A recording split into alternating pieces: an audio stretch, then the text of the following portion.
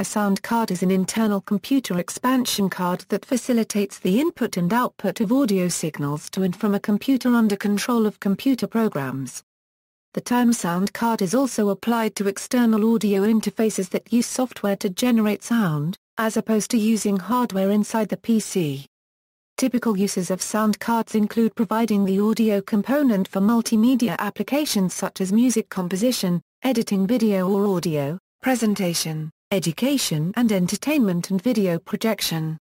Sound functionality can also be integrated onto the motherboard, using basically the same components as a plug-in card. The best plug-in cards, which use better and more expensive components, can achieve higher quality than integrated sound. The integrated sound system is often still referred to as a sound card. General characteristics. Most sound cards use a digital to analog converter, which converts recorded or generated digital data into an analog format. The output signal is connected to an amplifier, headphones, or external device using standard interconnects, such as a TRS phone connector or an RCA connector. If the number and size of connectors is too large for the space on the backplate, the connectors will be off-board, typically using a breakout box, an auxiliary backplate, or a panel mounted at the front. More advanced cards usually include more than one sound chip to support higher data rates and multiple simultaneous functionality, for example digital production of synthesized sounds, usually for real-time generation of music and sound effects using minimal data and CPU time. Digital sound reproduction is usually done with multi-channel DACs, which are capable of simultaneous and digital samples at different pitches and volumes, and application of real-time effects such as filtering or deliberate distortion. Multi-channel digital sound playback can also be used for music synthesis, when used with a compliance, and even multiple-channel emulation. This approach has become common as manufacturers seek simpler and lower-cost sound cards. Most sound cards have a line-in connector for an input signal from a cassette tape or other sound source that has higher voltage levels than a microphone. The sound card digitizes this signal. The DMAC transfers the samples to the main memory, from where a recording software may write it to the hard disk for storage, editing, or further processing. Another common external connector is the microphone connector, for signals from a microphone or other low-level input device. Input through a microphone jack can be used, for example, by speech recognition or voice-over IP applications. Sound channels and polyphony. An important sound card characteristic is polyphony, which refers to its ability to process and output multiple independent voices or sounds simultaneously. These distinct channels are seen as the number of audio outputs, which may correspond to a speaker configuration such as 2.0, 2.1, 5.1, or other configuration. Sometimes, the terms voice and channel are used interchangeably to indicate the degree of polyphony, not the output speaker configuration. For example, many older sound chips could accommodate 3 voices, but only one audio channel for output, requiring all voices to be mixed together. Later cards, such as the ad-lib sound card, had a 9-voice polyphony combined in one mono output channel. For some years, most PC sound cards have had multiple FM synthesis voices which were usually used for MIDI music. The full capabilities of advanced cards are often not fully used. Only 1 or 2 voice, S, and channel, S, are usually dedicated to playback of digital sound samples, and playing back more than one digital sound sample usually requires a software downmix at a fixed sampling rate. Modern low-cost integrated sound cards such as audio codecs like those meeting the AC97 standard and even some lower-cost expansion sound cards still work this way. These devices may provide more than 2 sound output channels, but they usually have no actual hardware polyphony for either sound effects or MIDI reproduction. These tasks are performed entirely in software. This is similar to the way inexpensive soft modems perform modem tasks in software rather than in hardware. Also, in the early days of wavetable synthesis, some sound card manufacturers advertised polyphony solely on the MIDI capabilities alone. In this case, the card's output channel is irrelevant. Typically, the card is only capable of 2 channels of digital sound. Instead, the polyphony measurement solely applies to the number of MIDI instruments the sound card is capable of producing at one given time. Today, a sound card providing actual hardware polyphony, regardless of the number of output channels, is typically referred to as a hardware audio accelerator, although actual voice polyphony is not the sole prerequisite, with other aspects such as hardware acceleration of 3D sound, positional audio and real-time DSP effects being more important. Since digital sound playback has become available and provided better performance than synthesis, modern sound cards with hardware polyphony do not actually use DACs with as many channels as voices.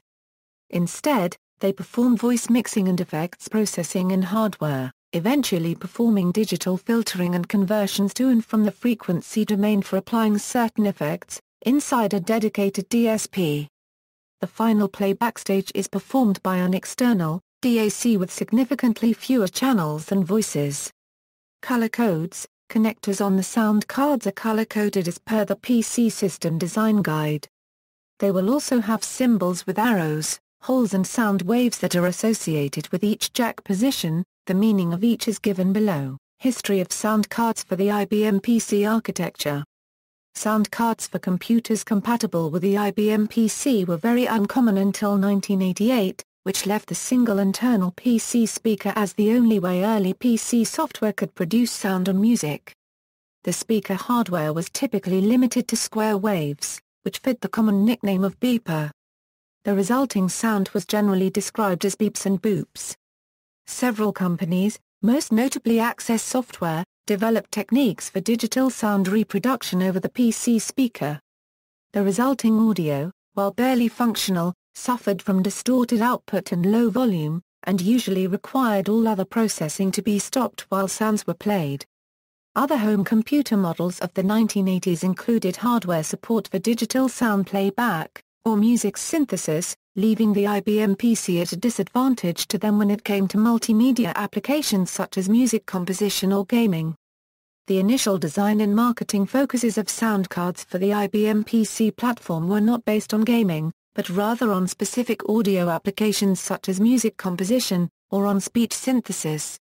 In 1988 a panel of computer game CEOs stated at the Consumer Electronics Show that the PC's limited sound capability prevented it from becoming the leading home computer, that it needed a $49 sound card with better capability than current products, and that once such hardware was widely installed their companies would support it.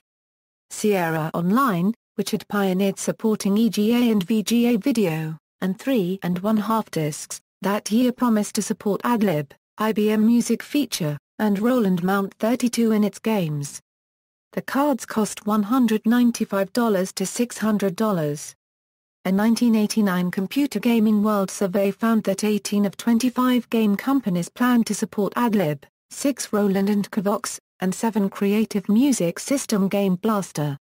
Hardware manufacturers. One of the first manufacturers of sound cards for the IBM PC was AdLib, which produced a card based on the Yamaha YM3812 sound chip, also known as the OPL2. The AdLib had 2 modes, a 9 voice mode where each voice could be fully programmed, and a less frequently used percussion mode with 3 regular voices producing 5 independent percussion-only voices for a total of 11. Creative Labs also marketed a sound card about the same time called the Creative Music System. Although the carat per millisecond had 12 voices to AdLib's 9, and was a stereo card while the AdLib was mono, the basic technology behind it was based on the Philips SAA-1099 chip, which was essentially a square wave generator. It sounded much like 12 simultaneous PC speakers would have, except for each channel having amplitude control, and failed to sell well, even after Creative renamed it the Game Blaster a year later, and marketed it through Radio Shack in the US.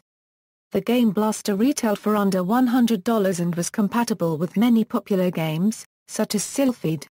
A large change in the IBM PC-compatible sound card market happened when Creative Labs introduced the Sound Blaster card.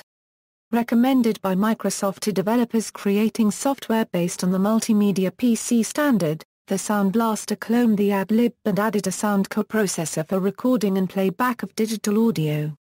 It was incorrectly called a DSP, a game port for adding a joystick, and capability to interface to MIDI equipment.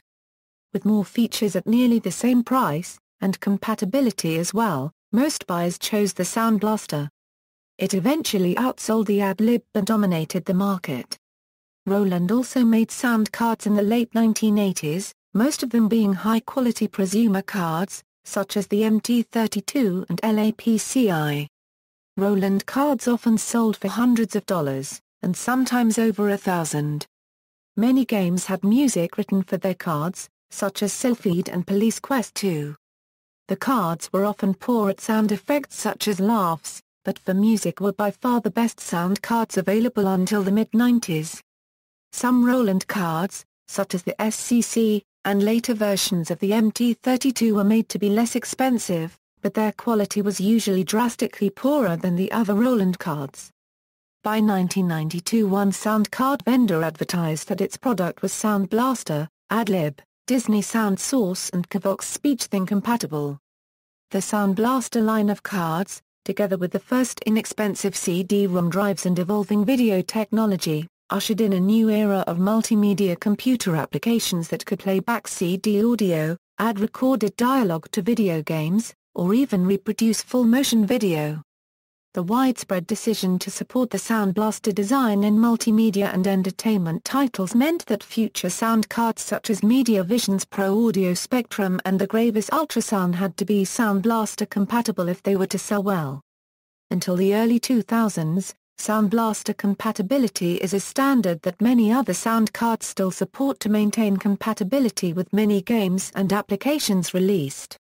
Industry adoption. When game company Sierra Online opted to support add-on music hardware, what could be done with sound and music on the IBM PC changed dramatically. Two of the companies Sierra partnered with were Roland and Ad-Lib, opting to produce in-game music for King's Quest IV that supported the MT32 and Ad-Lib music synthesizer. The Mount 32 had superior output quality, due in part to its method of sound synthesis as well as built-in reverb. Since it was the most sophisticated synthesizer they supported, Sierra chose to use most of the MT32's custom features and unconventional instrument patches, producing background sound effects before the Sound Blaster brought playing real audio clips to the PC entertainment world.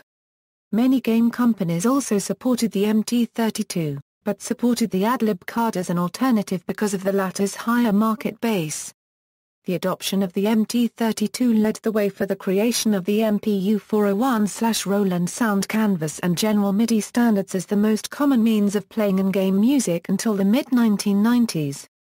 Feature evolution. Early ISA bus sound cards were half-duplex, meaning they couldn't record and play digitized sound simultaneously, mostly due to inferior card hardware.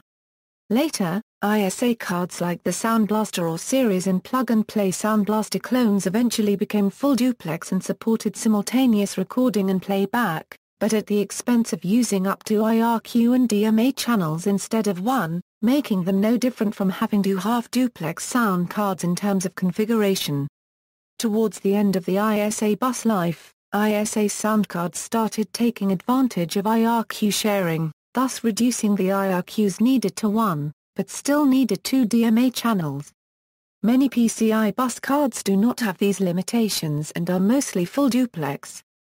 It should also be noted that many modern PCI bus cards also do not require free DMA channels to operate. Also, throughout the years, sound cards have evolved in terms of digital audio sampling rate. Along the way, some cards started offering wavetable synthesis, which provides superior MIDI synthesis quality relative to the earlier OPL-based solutions, which uses FM synthesis. Also, some higher-end cards started having their own RAM and processor for user-definable sound samples and MIDI instruments as well as to offload audio processing from the CPU. For years, sound cards had only one or two channels of digital sound with the exception of the EMU card family, which had hardware support for up to 32 independent channels of digital audio. Early games and MOD players needing more channels than a card could support had to resort to mixing multiple channels in software. Even today, the tendency is still to mix multiple sound streams in software, except in products specifically intended for gamers or professional musicians, with a sensible difference in price from software-based products. Also, in the early era of wavetable synthesis, sound card companies would also sometimes boast about the card's polyphony capabilities in terms of MIDI synthesis. In this case, polyphony solely refers to the count of MIDI notes the card is capable of synthesizing simultaneously at one given time and not the count of digital audio streams the card is capable of handling. In regards to physical sound output, the number of physical sound channels has also increased. The first sound card solutions were mono. Stereo sound was introduced in the early 1980s, and quadraphonic sound came in 1989. This was shortly followed by 5.1-channel audio. The latest sound cards support up to 8 physical audio channels in the 7.1 speaker setup. Crippling of features. Most new sound cards no longer have the audio loopback device commonly called stereo mix/wave out mix/mono mix/. What you hear that was once very prevalent and that allows users to digitally record speaker output to the microphone input. Many users suspect the RIAA is responsible for colluding with or pressuring computer and sound card manufacturers to disable this and other features because of their ability to be used for copyright infringement, but no proof of this currently exists. However, virtually no other answers exist as to why computer and sound card manufacturers have been discontinuing this feature. No notice or information is usually given to consumers of the exclusion or inclusion of the feature when purchasing or in specifications. Lenovo and other manufacturers fail to implement the chipset feature in hardware, while other manufacturers disable the driver from supporting it. In some cases, loopback can be reinstated with driver updates. Alternatively, software can be purchased to enable the functionality. According to Microsoft, the functionality was hidden by default in Windows Vista, but is still available, as long as the underlying sound card drivers and hardware support it. Ultimately, the user can connect the line out directly to the line in. Professional sound cards. Professional sound cards are special sound cards optimized for low-latency multi-channel sound recording and playback, including studio-grade fidelity. Their drivers usually follow the audio stream input-output protocol for use with professional sound engineering and music software, although ASIO drivers are also available for a range of consumer-grade sound cards. Professional sound cards are usually described as audio interfaces, and sometimes have the form of external rack-mountable units using USB, FireWire, or an optical interface, to offer sufficient data rates. The emphasis in these products is, in general, on multiple input and output connectors, direct hardware support for multiple input and output sound channels, as well as higher sampling rates and fidelity as compared to the usual consumer sound card. In that respect, their role and intended purpose is more similar to a specialized multi-channel data recorder and real-time audio mixer and processor, roles which are possible only to a limited degree with typical consumer sound cards.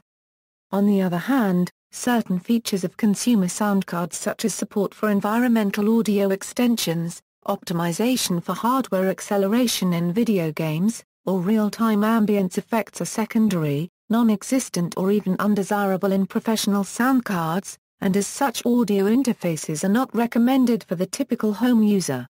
The typical consumer-grade sound card is intended for generic home, office, and entertainment purposes with an emphasis on playback and casual use, rather than catering to the needs of audio professionals.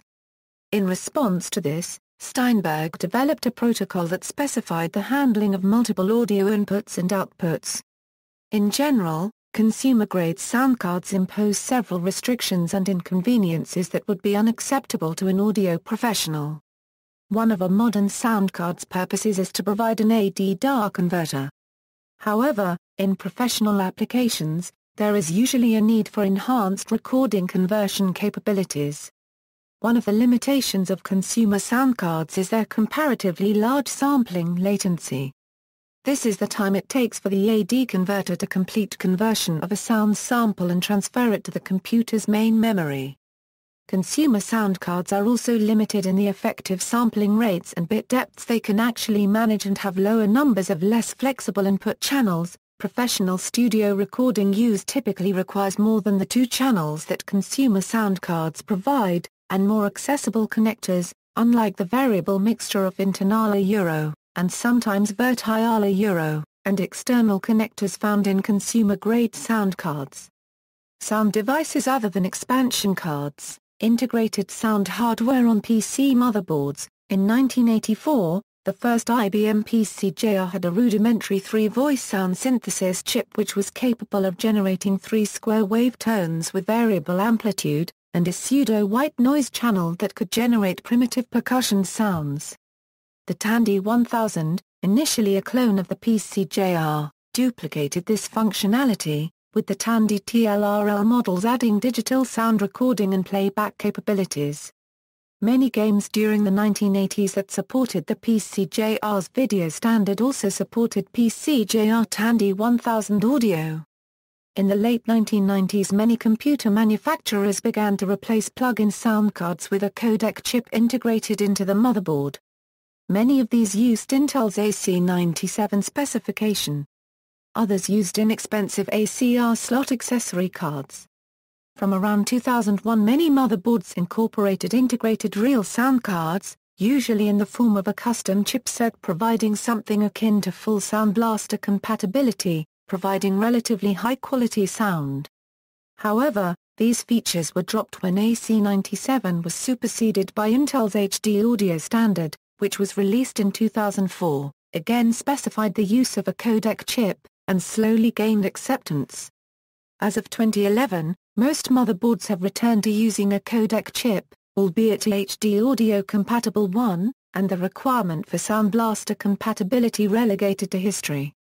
Integrated sound on other platforms. Various non-IBM PC-compatible computers, such as early home computers like the Commodore 64 and Amiga, NEC's PC-88 and PC-98, Fujitsu's FM7 and FM Towns, the MSX, Apple's Macintosh, and workstations from manufacturers like Sun, have had their own motherboard-integrated sound devices. In some cases, most notably in those of the Amiga, C64, PC-88, PC-98, MSX, FM7, and FM Towns, they provide very advanced capabilities. In others they are only minimal capabilities. Some of these platforms have also had sound cards designed for their bus architectures that cannot be used in a standard PC. Several Japanese computer platforms, including the PC-88, PC-98, MSX, and FM7, featured built-in FM synthesis sound from Yamaha by the mid-1980s. By 1989, the FM Towns computer platform featured built-in PCM sample-based sound and supported the CD-ROM format. The custom sound chip on Amiga, named Paula, had 4 digital sound channels with 8-bit resolution for each channel and a 6-bit volume control per channel. Sound playback on Amiga was done by reading directly from the chip RAM without using the main CPU.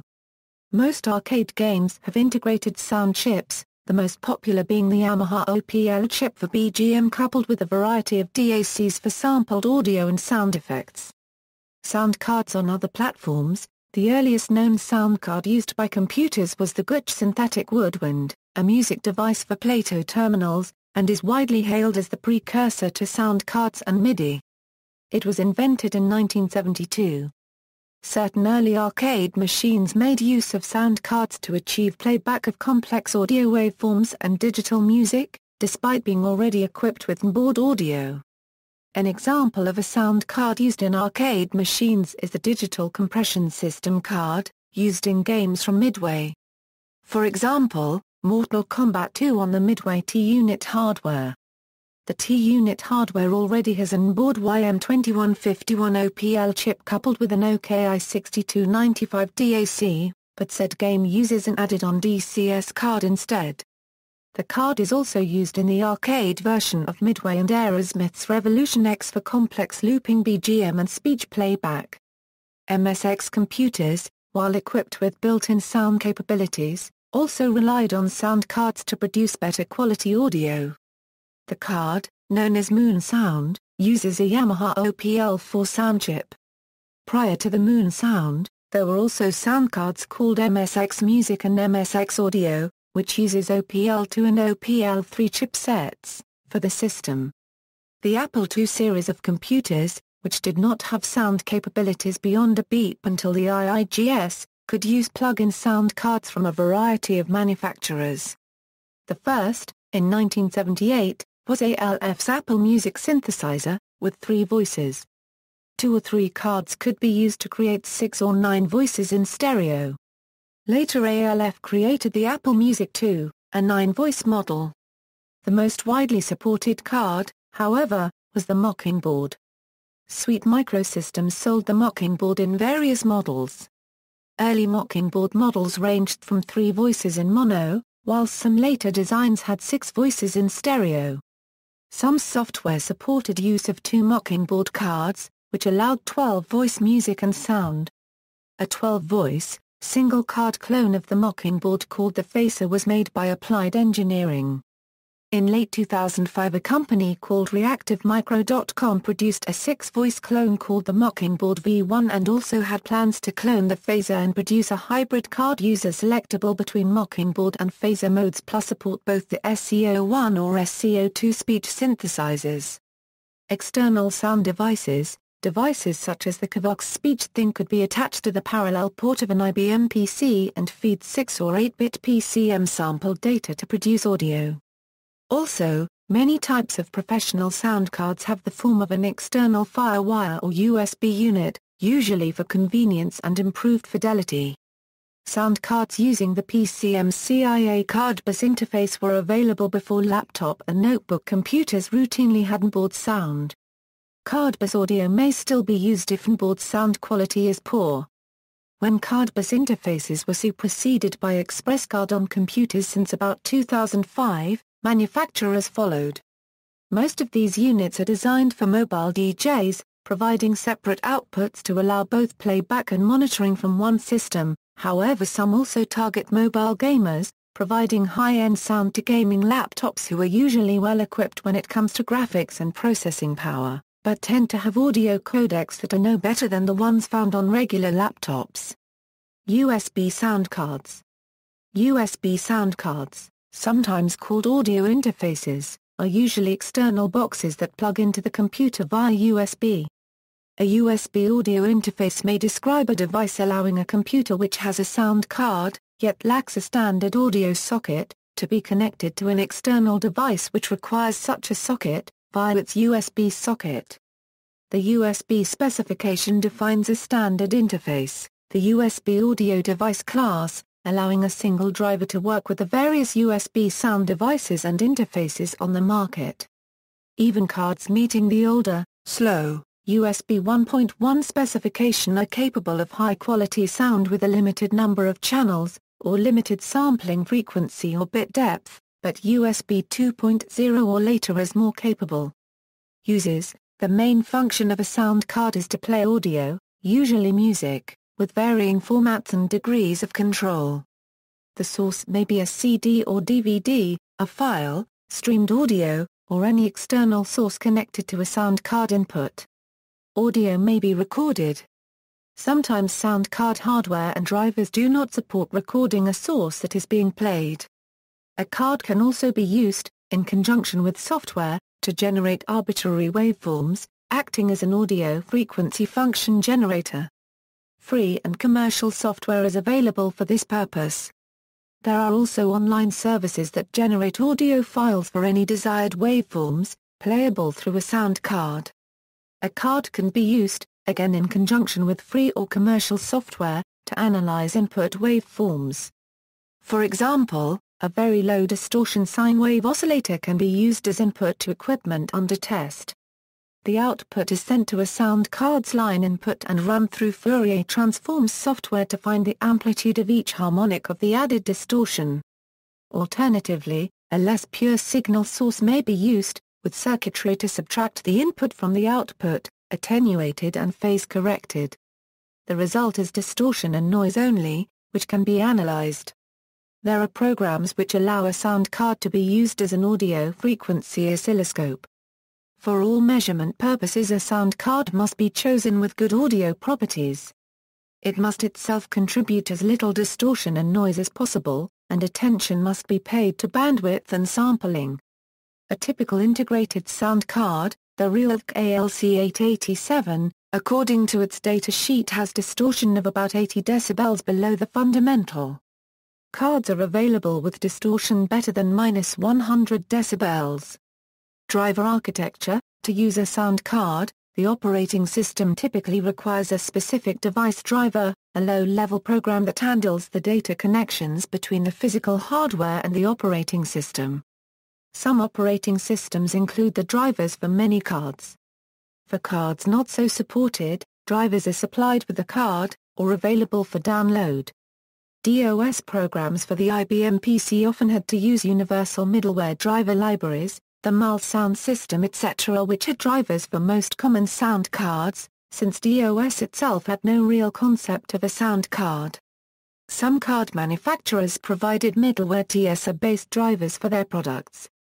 Often the driver is a Sound Blaster and AdLib emulator designed to allow their products to emulate a Sound Blaster and AdLib, and to allow games that could only use Sound Blaster or AdLib sound to work with the card.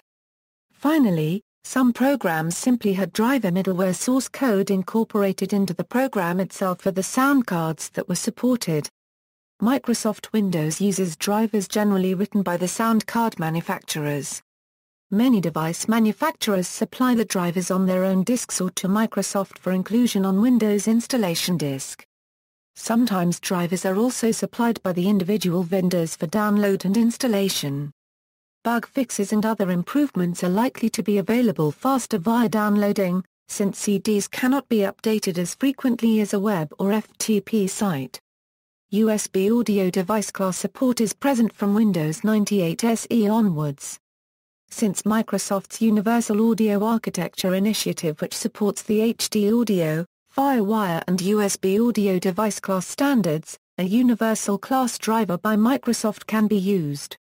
The driver is included with Windows Vista. For Windows XP, Windows 2000 or Windows Server 2003, the driver can be obtained by contacting Microsoft support. Almost all manufacturer-supplied drivers for such devices also include this class driver. A number of versions of Unix make use of the portable open sound system. Drivers are seldom produced by the card manufacturer. Most present-day Linux distributions make use of the advanced Linux sound architecture. Up until Linux kernel 2.4, OSS was the standard sound architecture for Linux, although ALSA can be downloaded, compiled and installed separately for kernels 2.2 or higher. But from kernel 2.5 onwards, ALSA was integrated into the kernel and the OSS native drivers were deprecated. Backwards compatibility with OSS-based software is maintained, however, by the use of the ALSA OSS Compatibility API and the OSS emulation kernel modules. Mockingboard support on the Apple II is usually incorporated into the programs itself, as many programs for the Apple II boot directly from disk. However, a TSA is shipped on a disk that adds instructions to Apple Basic so users can create programs that use the card, provided that the TSA is loaded first. List of sound card manufacturers: AdLib, Ozentech, B-Ringer, C-Media, Creative Technology, EMU Systems, Ensoniq, M-Audio, Onco, RME Audio, Turtle Beach Systems, Yamaha Corporation, see also. EAX, ASIO, Sound Chip, Audio Signal Processing, Guitar Effects Unit, Sound Effect, Audio Libraries, Codec, Virtual Studio Technology, Cross-Platform Audio Creation Tool.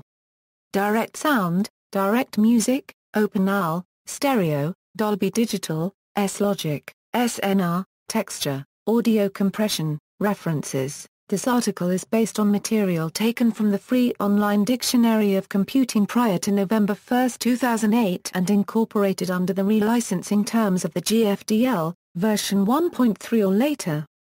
External links: jumper settings for many sound cards, history of PC sound hardware, Sound Cards Museum, How Stuff Works, Sound Cards, PC Sound Cards, USB Sound Card, a blog site exploring the world of USB audio interfaces, external sound card solutions.